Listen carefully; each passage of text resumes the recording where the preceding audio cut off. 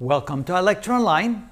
In this video, we're going to show you how to take the third power of a matrix. We're going to use the same method as we did in the previous video, but here you can begin to see the utility of doing something like this. Again, if you're going to just simply work it out, you can then first get the square of the matrix by multiplying this by itself and then multiplying it by itself again. This is the result that we got from the previous video for a squared. We're going to multiply this times a to find a cubed. This is therefore equal to, this is 35 plus 64. That would be, let's see, that's a positive 35 and a minus 64. That's minus 29. Here we have a negative 56, and this would be 70. That's 112. Oh boy, let's just make sure I don't make any mistakes here. So negative 56. And plus 7 times 16 equals a positive 56.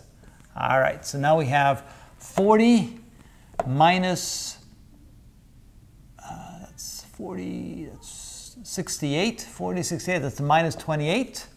And then here we have a negative 64 and a positive, well, let's see here, 64 negative and plus 17 times 7 equals and positive 55. All right, so that's a cubed the old-fashioned way.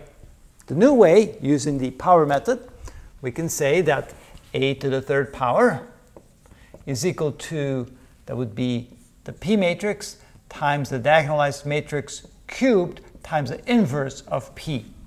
Of course, P we already have, that's this matrix right here.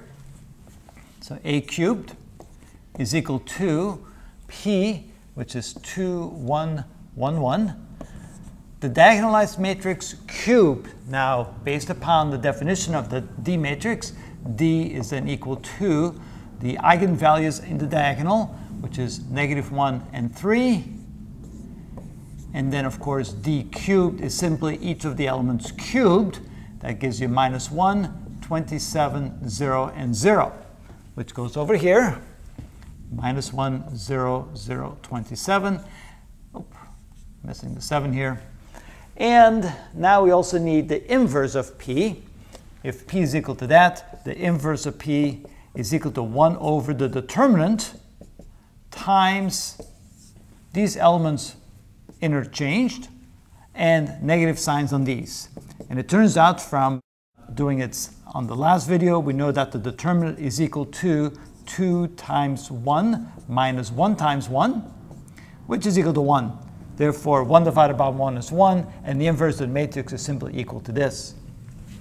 And that goes over here. And now we go ahead and multiply these together and see what we get. That's negative 2 plus 0. 0 plus 27. Negative 1 plus 0. And 0 plus 27. And now we multiply that times the third matrix. And this gives us, and again, the result should be exactly the same as what we have over there. Negative 2, negative 27 is negative 29. 2 plus 54 is 56. Negative 1 minus 27 is minus 28. And 1 plus 54 is 55. And when we take a look, sure enough, that looks exactly the same. So you can see that method works quite nicely. Again, you might say, well, a cubed, it's much easier simply just to take the matrix and multiply that with itself 3 times. However, with higher powers, you can see that this can definitely be a better method. Now, on the next video, we'll show you a more general case of this methodology. You can then see for higher powers how nice it is to use this method instead. That's how it's done.